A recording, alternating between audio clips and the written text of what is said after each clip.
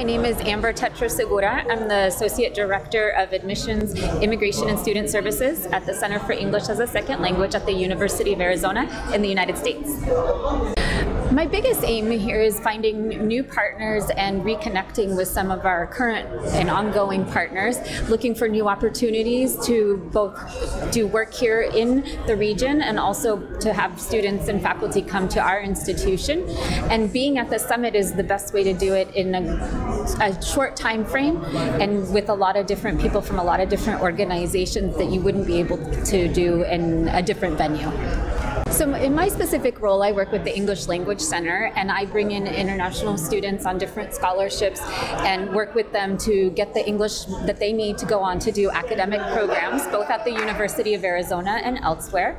Our institution is a Tier 1 research institution. It's a public land grant, a large university. We have strong ties to the Gulf region.